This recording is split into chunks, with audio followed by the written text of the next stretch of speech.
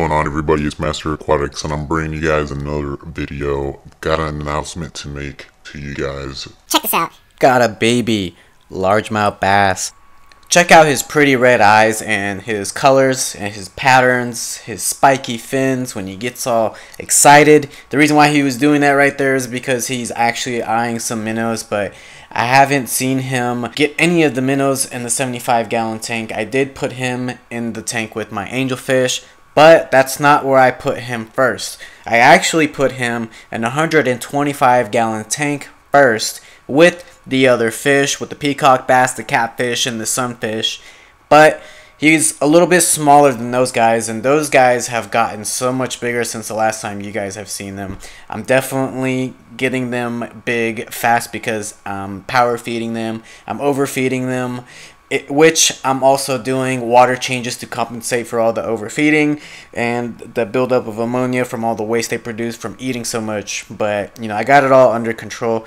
But the peacock bass would not stop messing with this guy, so I said, you know what, I'm gonna move him into the tank with the angelfish, which is a 75-gallon tank, which is plenty of room for his size right now temporarily, while he grows and he eats the mosquito fish and the shiner that's in there.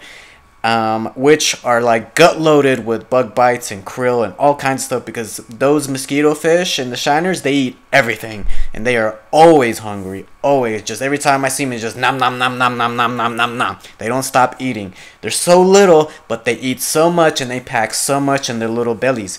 So they're gut loaded, full of nutrients for this largemouth bass, and I'm just waiting for him to eat those 7 smaller fish that are in there, and then when I feel a little bit more comfortable, I'll move him into the 125-gallon tank with my other predator fish. I honestly didn't think anything would happen if I were to put this fish with my angelfish.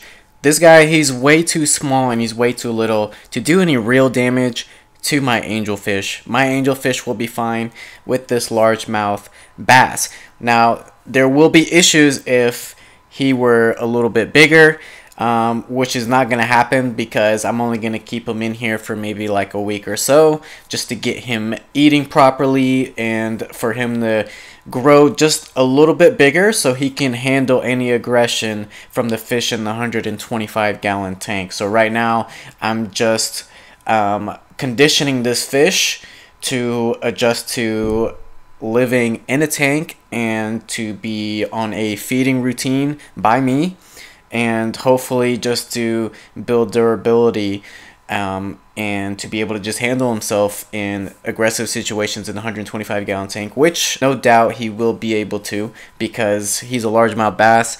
These fish, they're from the wild. Wild fish are really hardy fish. They are born to survive harsh conditions. Most of the time they die from being eaten rather than just, you know, weather conditions and stuff like that. They can survive hot temperatures, cold temperatures.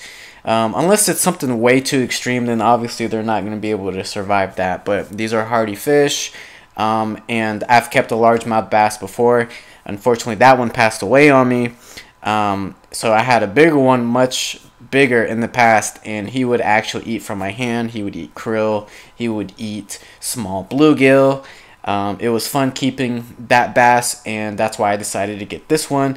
I also forgot to mention that I actually ordered this guy online from eBay, and I was a little worried about getting this guy because I didn't know if I was going to get a good looking bass. I didn't know if he was going to be in good condition. It was just one of those auctions where I just wanted a largemouth bass, and I decided to bid on one, and I got one, took a chance on it, and I've had him for about 5 days now, and he's doing good. This is actually the second day I got him, and if you look closely at his mouth, you'll see that there's a rosy red minnow in his mouth.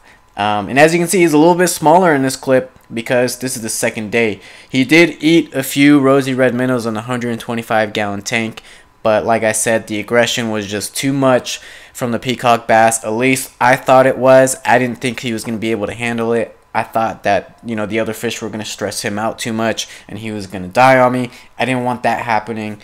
So again, I just moved him into the 75-gallon tank where I know no one's gonna mess with him, and he's too small to mess with any of the other fish in there. The only fish that he's gonna go after are the minnows and the mosquito fish that are in there, which, like I said, I want him to do because those fish have been in my tank for so long now. They've been in there for 3 to 4 months just eating flakes, bug bites, all kinds of food. They would be really beneficial to my largemouth bass. So the angelfish in here have just been destroying each other, and I mean like literally just destroying each other. They just have not been getting along, and I've had this issue before with my angelfish, but never to this extreme, and I blame it on how long I've had these angelfish. These angelfish have been inside the same tank for the longest time, and I just don't know why, but when angelfish get older, they just hate each other. They just start to hate each other, and one day they just flip a switch and they're like, yo, I just want to kill you. I just want to kill you. That's it. I don't care about any of the other fish. I don't care about the cory cats. I don't care about the largemouth bass that's in here. I don't care about the minnows. All I care about is you, Mr. Angelfish. I want to get rid of you. You are in my aquarium. These are my cory cats. They are still doing good, still doing wonderful. I do need to get new substrate for these guys. I do want to get some sand. But so far, they really enjoy hiding or just hanging out behind the sponge filter over here. This is their favorite spot. All of them group up right behind that sponge filter underneath. They just love hanging out there.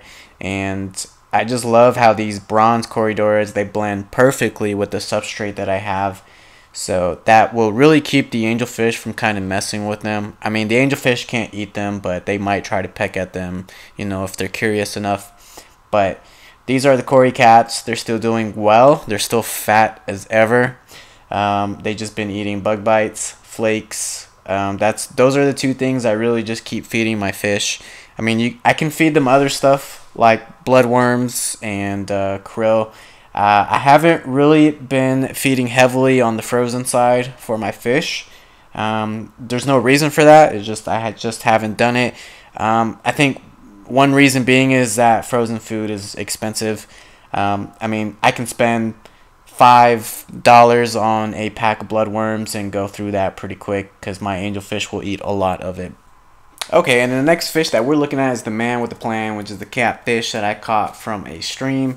I'm going to link that video in the description. You guys need to see that video. I just caught this guy just out of nowhere, out of the blue. I was out fishing and cast netting, threw a cast net into the water, and I got this guy. And I was really lucky to do so. I really love having this guy as a pet, and he's getting huge. I also got this frog here, this albino frog. He is getting huge too. All I feed him is bug bites, and he goes for it. He'll find it at night. He usually likes to hang out during the day up top near the surface or behind the filter intake or outtake. He likes to hide a lot or just chill. He doesn't really move too much unless he's out looking for food or if he's trying to get away from predators. So he only moves if he needs to. He won't waste any energy at all.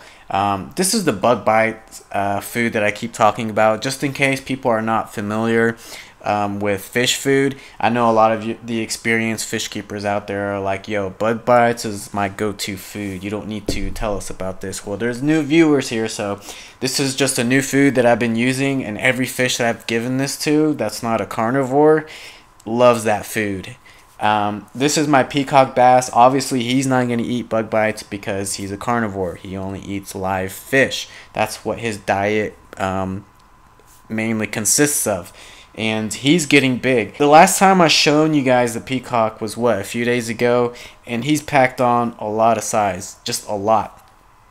Like enough to the point where I feel really comfortable putting my tarpon in there, which I'm gonna do pretty soon. I'm just giving him a few more days in a 29-gallon tank just to quarantine him. I'm not gonna show him in this video because I feel like if I show you guys a fish too much, you guys will get bored really fast. So I'm waiting until everything is right and timing everything, and when the time is right, I'll show you guys some more of the tarpon. But I will say this, he is doing awesome, and he's he's my favorite, not just because he's a tarpon and he's big and he's huge, but just because of the personality and the characteristics that this tarpon has. Like, he's just like a little puppy. All he wants is to be fed and loved.